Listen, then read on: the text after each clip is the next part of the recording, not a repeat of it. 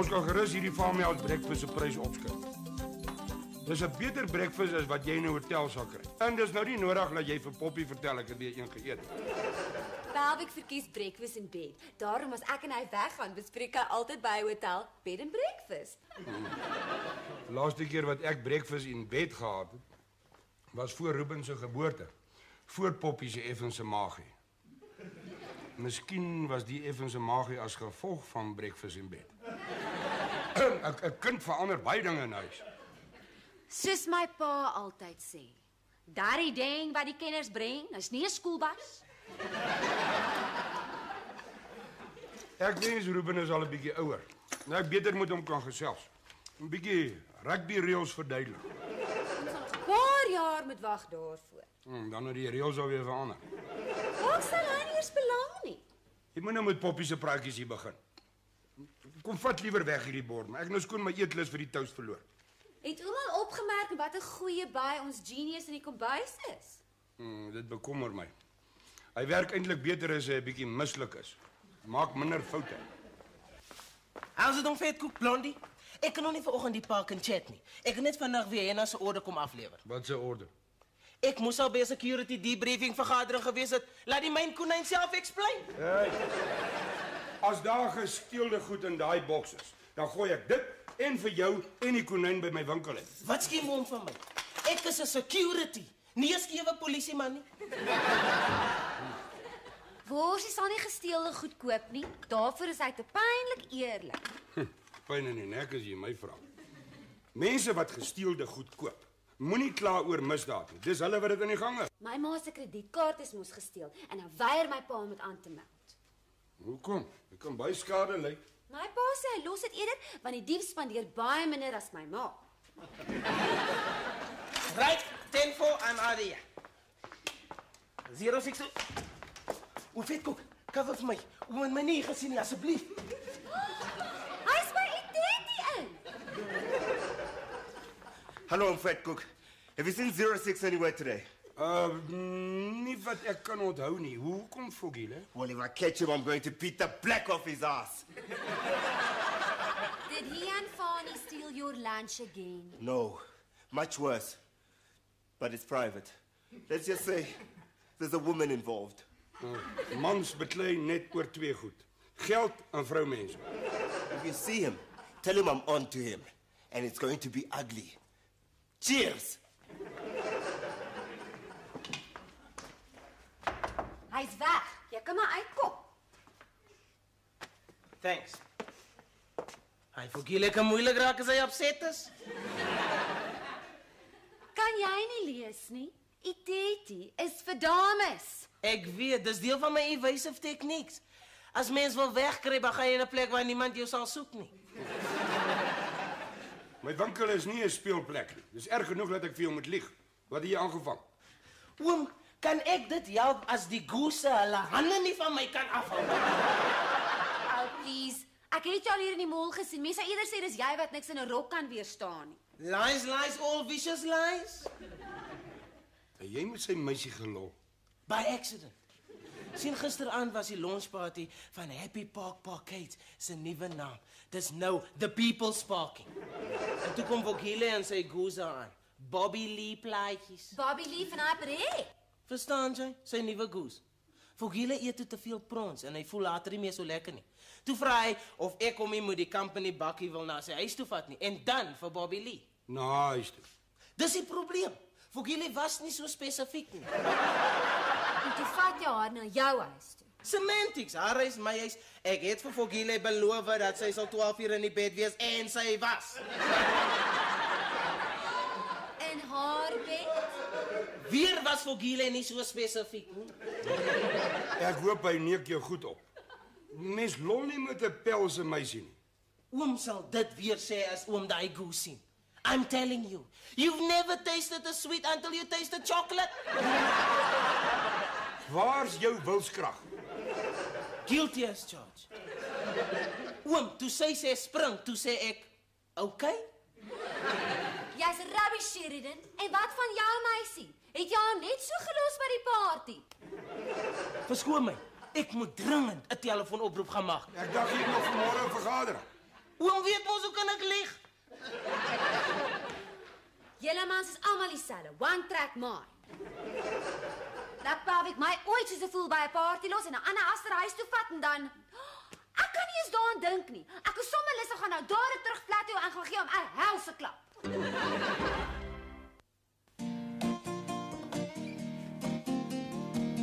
Alles alright in die kombuis?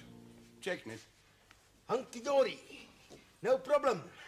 Hey, okay. Don't worry. Be a happy chappy. Nou worry ek. Wat's in daai boks wat Sheridan nie afgelewer het? Dis persoonlik en privaat. Is dit dalk iets wat 'n mens opblaas? Ek het bestel om myself te verbeter. Nou kom ons los dit nou maar daar. Iets wat jy op TV gesien het. Wat as dit is? Jy mors jou geld met daai gadgets. Wat is dit hierdie keer? 'n Musieknipper of 'n neushaartrimmer? Nee. Maar oom gaan sien hoe ek gaan verander. Tabo kom juis vanaand met sy kamera na my flat toe, sodat ons die before foto's kan neem. Before wat? En na 10 weke neem ons die after foto's. Dan sal oom my sien 'n nuwe, stywer wors. Ek sal nog self belangstel. Nee, ek moet nog eers aan mekaar sit. As oom moet weet, dit is The Amazing Abs and Bun Buster, plus 2-part exercise guide, plus complimentary health video. And that's not all. A mystery free gift that could be worth thousands of rands. Call now! Ja, ek kan sien daai advertensie het jou gevang. Ek haat hierdie free gift storie. Is 'n gift nie veronderstel om altyd free te wees nie? Ja, seker. Maar hulle sê duidelik in 'n advertensie. Tired of looking fat and flappy? Girls looking the other way when you walk past, giggling and pointing at your tummy? Net 20 minute elke dag en na 10 weke is hierdie maag weg en het ek so 'n six-pack spiere hier. En ook the best looking buns on the beach. Selfs Margate. Nee, maar mooi kyk, daar ergens in die small print sal daar staan. Jy moet 'n voorgeskrewe dieet volg. Jy kan nie sommer net eet en te kere gaan soos jy wil en dan 'n paar sit-ups en boutknype doen met daai masjien en dink jy gaan gewig verloor en spiere kry nie. Ek het dit met my eie oë gesien en ek kan vir Tabo en Faitjie bring as ooggetuies. Ja, okay. Ek en my vriende het besluit. As Oprah van Oprah se Winfrey sou dit kan doen, dan kan ons ook. We gonna make the connection. Dis nie so maklik nie. Poppy sukkel nou al 'n paar maande met 'n effense maagie, maar dis 'n ander storie. Is jy nie die een wat altyd sê niemand vertrou 'n maar kok nie? Ja, maar gun Cherry like 'n dik boyfriend. Nou is my plan. Word maar, kry Cherry, trou Cherry. En dan maak ek soos enige Cherry nadat sy getrou het. Ontplof, kaboom.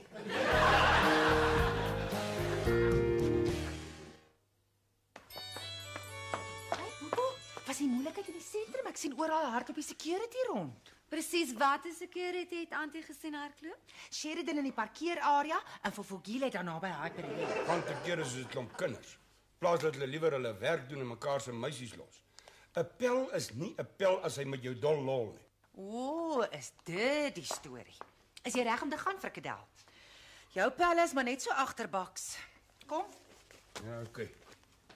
Wat het jy gesê van my pelle? kom. Jy het beloof om vandag daai tumbledraaier vir my te koop. Ja, okay. Sê net vir my, watter een van my pelle het sy lak met jou getraai? Een. Kom nou. Ek wil nie vir Ruben te lank by Ella los nie. Hy's 'n bietjie oulik vandag. Is dalk tandjies. Name. Ek soek name en waar en wanneer. Vergeet dit nou, frikadel is lank terug. Kry jou sleutels, ons moet ry. Ek sou nog uitvind. Watch my. Waar is my sleutel? Ek is nou so die hel en ek kan nie my sleutel kry. En oom se gatsak. En dan die poppie bietjie vir ons kom kuier. Nee, Worsie, ek het die meneer met die chequeboek kom haal. Hy gaan vir my 'n tumbledraaier koop. Ek het vir my The Amazing Abs and Bunbuster gekoop. Plus 2-part exercise guide. Plus complimentary health video. And that's not all. A mystery free gift, which could be worth thousands of rands. Kom nou! En ek dacht, jy sê, Ruben, hou jou so besig hierdie dag, dat jy nie ooit tyd kry om TV te kyk. Ag, toevallig die advertensie gesien. Ek wens jy wil 'n bietjie daarna kyk. Helfte van die klere in jou kas pas jou nie meer nie. Jy net altyd die negatiewe goed raak sien. Die ander helfte pas my. Dis jy wat altyd sê ek het niks om aan te trek nie en daar's nie genoeg kasspasie vir al my klere nie. Dis nie nou die tyd of plek om daarmee te begin nie. Ek soek name. En Frik sê aan die poppie sukkel met 'n effense maagie. Ek sien niks. Maar shut up dan weer. Frikadel, bespreek jy my met jou personeel? Nee, natuurlik. Dis hulle wat met al hulle aanmerkings so goed na my toe kom en dan klap ek hulle. Wat se aanmerkings? Oom Frik jok Antie. Ons mag hier nie oor Antie praat nie. Nooit nie. Sien, ek laat dit nie toe nie. Sê nou vir my, wie is dit wat by jou aangelê het? Jou gechaaf het? Ek neem niemand kwaadlik as hulle van die poppie oogies maak nie. Sy is die ideale vrou en dan nog so blerrie mooi en mooi gebou ook. Dankie, Worsie. Kom jy, Frikadel? Ja. Maar dis nou teen my sin. En is nie nodig dat jy so loop nie. Eet julle kos. As jy iets vir die huis koop, is dit altyd teen jou sin.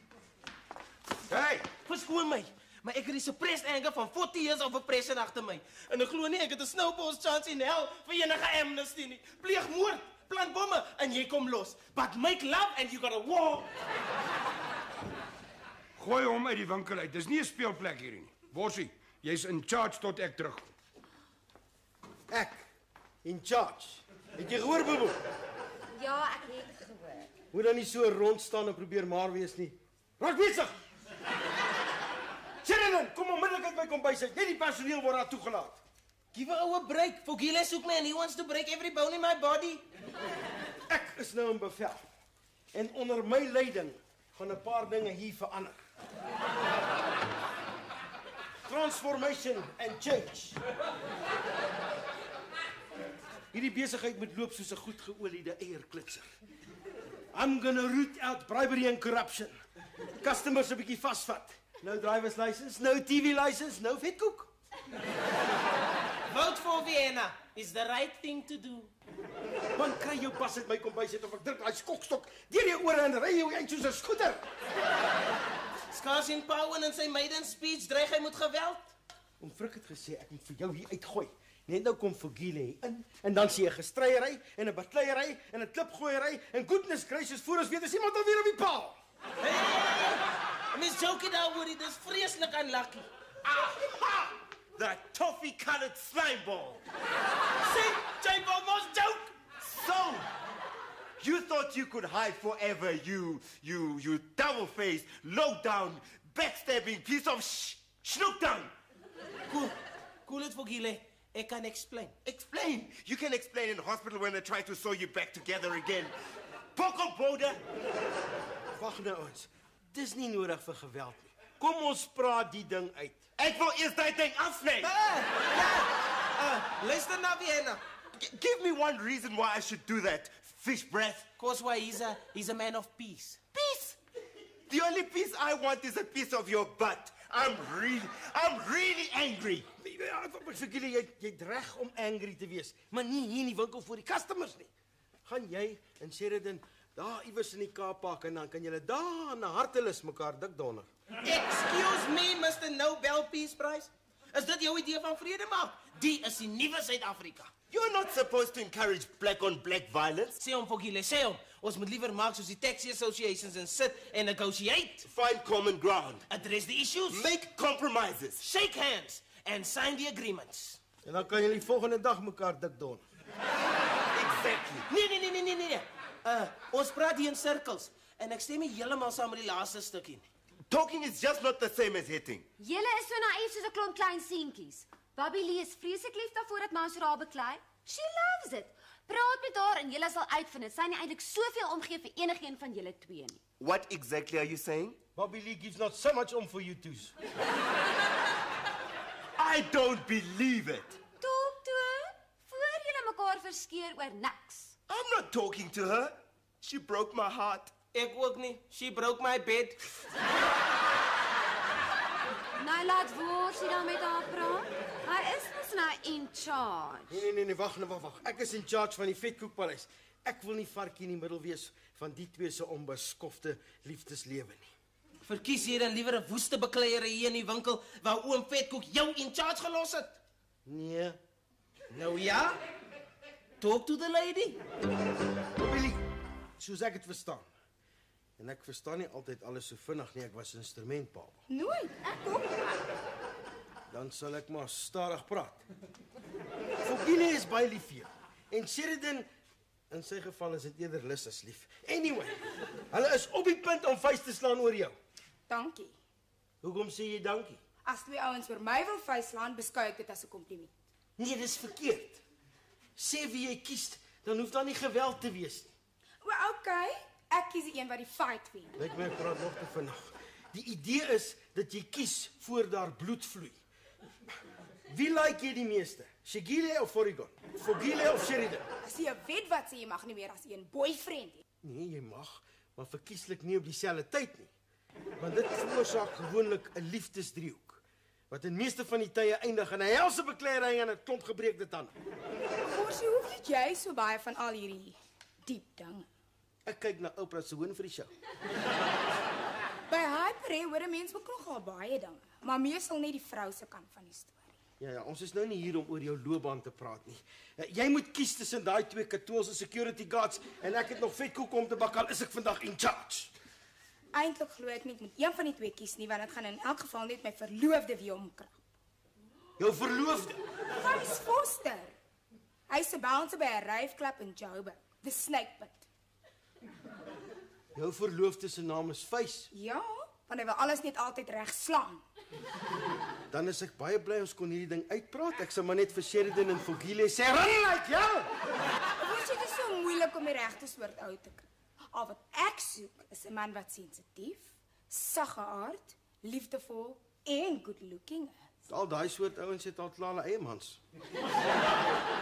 Maar jy is sagge aard, sensitief, liefdevol en 3 uit 4 is. Nee, wag, ek krap nie in 'n ander ou se paai nie. Jy's so cute, ek kan jy sommer opvreet. Praat beteken nie gryp nie. Dis sy wat my gegryp het. Liar, pants on fire. Wat?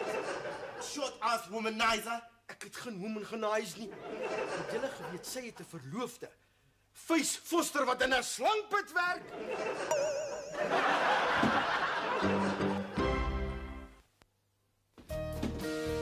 Okay, dan waai ek. Kan nie wag om my amazing abs en bunbuster te toets nie. As jy seker nie lus om hier te bly en saam met my 'n biertjie te drink. Nee, ek kan nie. My vriende wag vir my en ons moet nog die foto's neem en als. Is oom alright? Oom is al van vanmiddag af omgekrap vandat oom teruggekom het. Was die tumbledraaier vreeslik duur? Nee, ek is alright. Toe weg is jy, jou vriende wag vir jou. Okidokie. Waai oom. Hierdie ding gaan by my spook tot ek uitvind wat die waarheid is. En dan gaan die hare waai. Ou Tiger, ek gaan jou net een keer vra en ek wil hê jy moet eerlik wees. Het jy al ooit vir Poppy gechaaf? Hallo? Afgesny. Ek ruik 'n rot. Frotrot. Hallo vis. Dis ek. Frik. Poppy se man. Ja, daai Frik. Jy kan Poppy dadelik onthou, maar jy kan my nie onthou nie. Nou, oor sy so 'n bombshell is. En terwyl ons nou van haar praat, het jy al ooit vir haar oogies gemaak? Hallo? Bliksems. Ek gaan nou in my kar klim en dan gaan die hel los wees. Net my sleutel kry. Waar is my sleutels? In jou gatsak. Dankie, nou kan ek. Poppy, Ja, frikkedingeling. Wat maak jy hier? Hoekom het jy daai rokkie aan? Wie's by Ruben? Ella babysit. Ek het net vir jou kom dankie sê vir die tumbledraaier. En ek is op pad om al my pelle, as mense hulle nog kan pelle, noem te gaan donder. Jy weet hoekom. En jy weet wat ek van jou pelle dink. Sal ek my vir een oomblik aan een van hulle steur, Seker nie. Beslis nie, nooit nie. Dis al wat ek wou hoor. Ek weet van Ruben hier is, voel jy 'n bietjie afgeskeep. Nee, ek voel baie afgeskeep. Ek is jammer. Maar is nie nodig dat jy insecure of agterdogtig raak nie. I'm first prize and you've won it. Ja, Kom ek my stupid. okay, En nou? sluit net die deur. Want dit kan lei tot dans.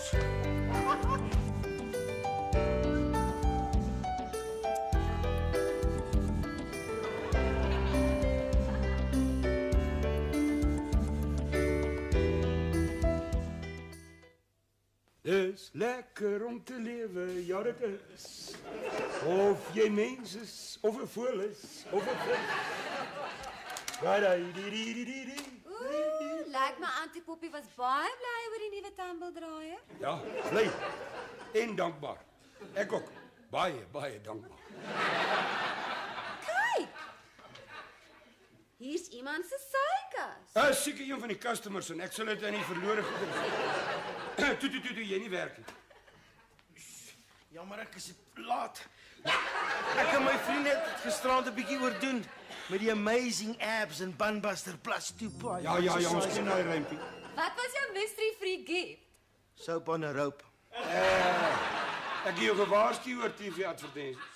Maar ek luister nie. My boude is so styf en seer.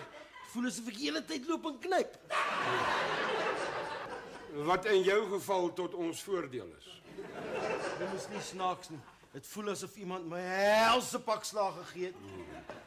Wat in jou geval nodig is. Er kom nog iemand in wat lyk of hy slaag gekry het. Moenie vandag vir my vrou hou sit nie. Het Fogile jou toe uiteindelik in die hande gekry? Of Face Foster. Vir Face sal ek liewer avoid. Ek en Fogile is nou weer dik chommies thanks to the Vienna Peace Talks. Die neus is as gevolg van iets wat ek vergeet het. Soos byvoorbeeld jou maniere. Nee, my goose.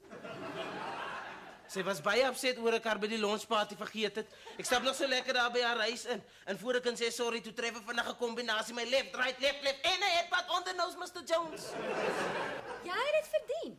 Pelwig het my ooit so by 'n party los en dros. Ek sny alles af wat uitsteek. Sê dit dan. As ek jy is, sal ek 2 keer dink voor ek ernstig raak met 'n meisie wat so hard kan slaan en kopstamp. Dit was nie sy nie. Sy's fyn en vroulik. Pa. Nee, haar ma.